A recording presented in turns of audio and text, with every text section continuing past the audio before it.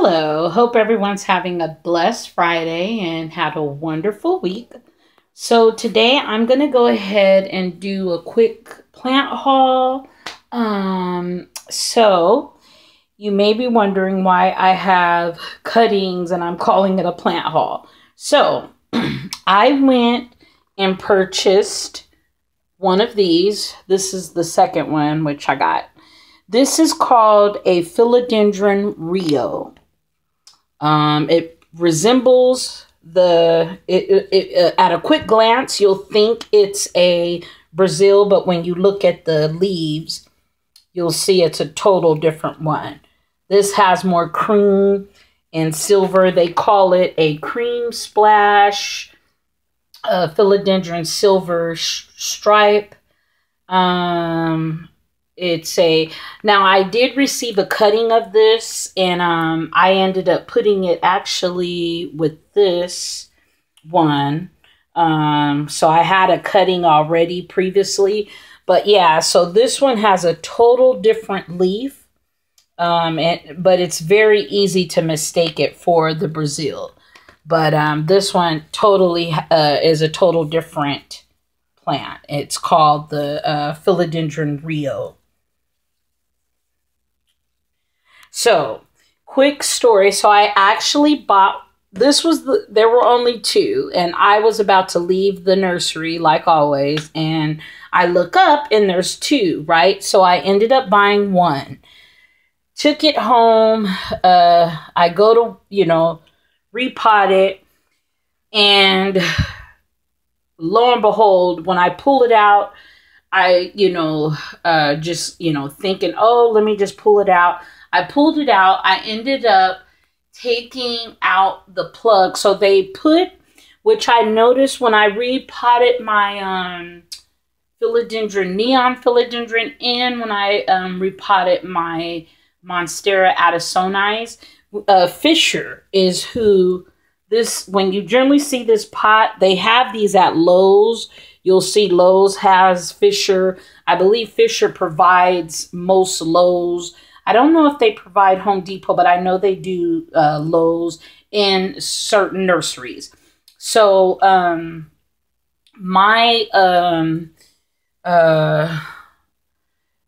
so I ended up taking it apart. I took the little plug, which they wrap the roots around, and it was a bunch of cuttings. So then I took it out. Didn't realize, I took it out. Lesson learned. This one's going to stay in the pot for a while. I'm going to let it get, grow into the pot a little bit. And I know now when you repot one of these, repot it when it's totally, totally dry. Because what ends up happening, I took the root ball apart, call myself trying to, take it apart. I took the little thing out, and they were a bunch of cuttings. And what they do, they just stick a bunch of cuttings in here. They don't, they do have roots. They make sure they're rooted in, but it's mainly a bunch of cuttings. So what I ended up doing was taking it out, taking it apart, trying to pot it, and it didn't work out.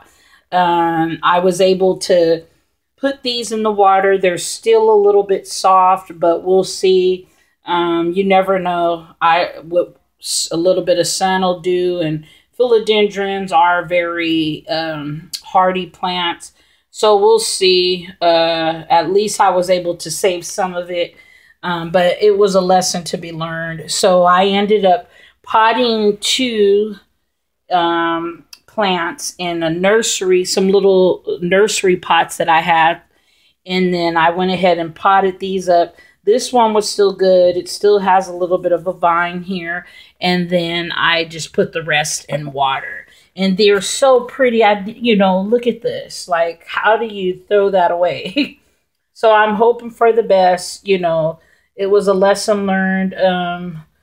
She didn't want to get repotted yet. And really, even the nursery said they just stick cuttings in there. And really, you have to get it to get a little bit more rooted in. This one had roots, But by the time I got to the roots, they were just all tangled up and messed up, and I tried to straighten it up. Long story short, this is what's left of the first plant. So then I end up going back, and they did have this the last one left, which I was so happy because I was like, ugh. So I'm pretty positive that I'm going to get a good outcome, and I'll end up being able to plant these cuttings up, especially since it's about to be summertime, you know, and it's going to start warming up. I think I'll do okay because I've had this situation. Actually, I did this with a Monstera that I had got from Steve's Leaves. It was basically loose. I ended up putting it in water, and it ended up, you know, hardening up and getting a little bit better. And then I ended up potting it in. So this one will probably be another plant, or maybe even two. I don't mind because I love having a bunch of these little plants around. I love philodendrons and the different types. But yeah, so this is my first haul. So basically it's two plants that wound up 1, 2, and then I'm believing I can probably make these 4 into one plant once they get a little bit more safer roots. I put some cinnamon. Some of the roots were kind of soggy, so I went ahead and took them off. And man, it's been giving me the blues, but I finally got this plant situated how I wanted it. Now I just got to wait for it to root in there, and I'm pretty sure it'll end up giving me a whole nother plant in that one and this one. So I'm pretty sure. What I did also, I put the soil with orchid bark, perlite, loose soil, and I also had some other cuttings, but I do have these up against a window so they get bright indirect light.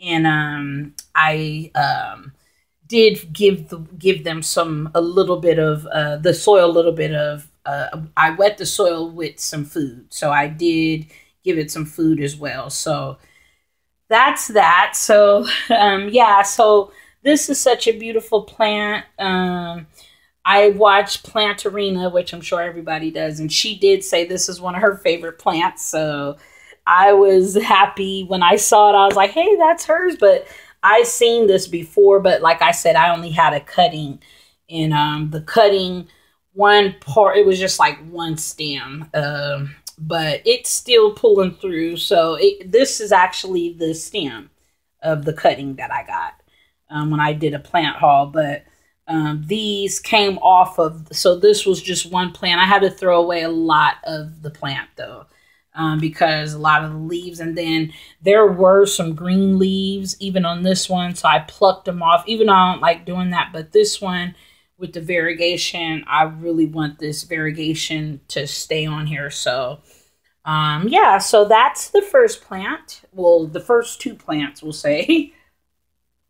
Next, I got this cutie, and I forgot to say I spent $9.50 for each one of those, the philodendron Rio. So each one was $9.50, which isn't bad because I've actually bought, believe it or not, 4-inch pots for $8.50 of philodendron Micans and Brazil. I've bought the 4-inch for $8.50. So for $9.50 each one wasn't bad, especially since those are rare plants. So now I do have one of these already, but you can't have enough. This is a parallel peperomia. She's just a baby, and I got her a little terracotta pot. I do have one. She just got potted into a 4-inch pot.